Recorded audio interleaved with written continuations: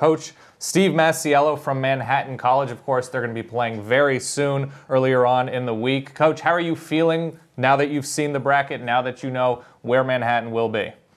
It's always great to be a part of this tournament. And now that we know, it's a quick turnaround, we're going to probably have to travel first thing in the morning tomorrow, get out to Dayton, and prepare for an extremely dangerous Hampton team that we got to get ready for. What do you know about Hampton with this quick turnaround? To be honest, I don't know the specifics of them, but, after doing some research, and my staff, we're working on them now. They have 4 double-digit scorers. They just came off, winning their conference tournament. They're a team that likes to get up and down. They're going to push the basketball. They really can put it on the floor and go off the bounce. They're extremely dangerous, especially on the offensive end. They'll play you mostly man-to-man.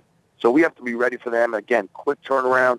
We got to really, start to understand their strengths, how they can hurt us, how they exploit us, and be ready for it. When you look at your roster as it stands today, where is your confidence and where is your concern looking into the tournament? Well, my confidence is always going to be in our style of play and our culture. Just our depth. We're going to get after you. We're going to try to turn you over, get out in transition, and we're going to try to do it on the defensive end. So we have to play our brand of basketball. We understand that anyone can beat us on any given night in any situation. And one of the things that makes this Hampton team, very dangerous is I saw they were 5-1 in neutral courts. So that's something we have to be ready for, and it's something that I'm concerned about. But we know it's not going to be an easy first-round matchup that we have to be ready for. What do you have to do with that quick turnaround that perhaps you don't have the luxury of if you had 4 or 5 days?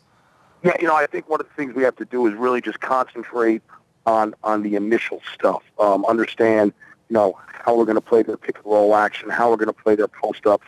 Really kind of, not make it too complicated. Where almost less is more. Really understand how they're going to want to attack, how they're going to get to the paint, and then try to take away their top 2 or 3 options. All right. Coach Steve Masiello, Manhattan, thank you very much for your time, and good luck this week. Thanks so much. Coach. Thanks for having me on, guys. All right, no problem.